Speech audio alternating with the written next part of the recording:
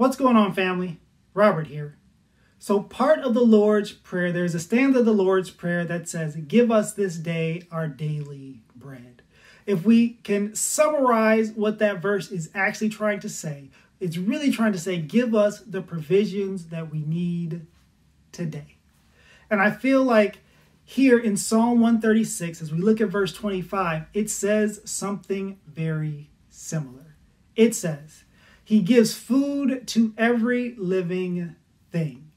His faithful love endures forever. He gives food to every living thing. Here, as I've said previously about Psalm 136, it is almost a history lesson of the children of Israel, talking about how in the beginning God created everything. And after every stanza, it says His faithful love endures forever. And then after, it talks about their deliverance from Egypt, and He says His faithful love endures forever. Then it talks about how God delivered them from kings and how His faithful love endures forever. And we've talked about the fact that He remembers us, that He saves us. But now we see something else about the Lord, that the Lord gives. And He gives food to every living thing. If we look in Matthew chapter 6, it talks about how God provides for the sparrows.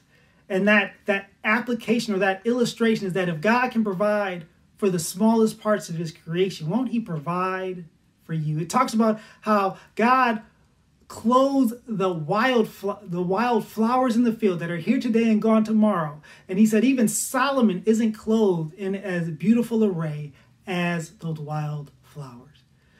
If I can summarize that, just like I summarized the Lord's Prayer, basically what it's saying, again, is that the Lord provides. He is a giver. And as James said, He is a giver of every good and perfect gift.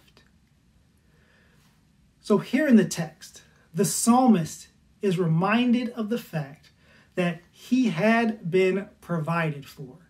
And if we think back to how Israel was provided for in the wilderness, what were they provided with? They were provided with something called manna. It tasted like honey and wafers. I heard one pastor say it was like cornflakes from above. And as the psalmist remembered how the Lord provided for them then, his only response to that was that the Lord is faithful and that His love for His people endures forever. I want to ask you a question today. Has the Lord provided for you? Do you have food on your table or in your refrigerator? Do you have the ability to go out and go buy a McDonald's or an In-N-Out burger or maybe even a Five Guys? Do you have friends that may even invite you over just to have a meal with them?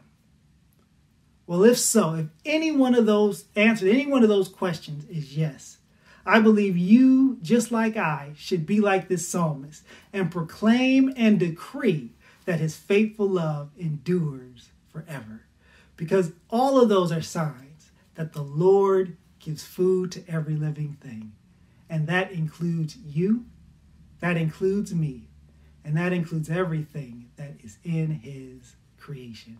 Brothers and sisters, the Lord is faithful and He loves His people. And He is a God of provision. So let's look for His provision. Let's trust in His provision. And let's lean into all that God has and bless His name for all the good gifts that He gives us, His children.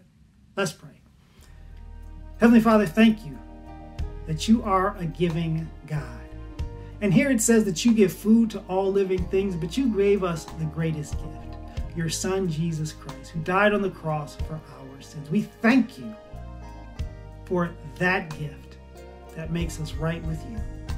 And we pray, Heavenly Father, that we can be recipients, not only recipients, but a reflection of His love and faithfulness to the world. Lord, we love You, we praise You, and we thank You. In Jesus' name we pray. Amen. So thank you for studying with me. Come back for my final devotional in Psalm 136. God bless.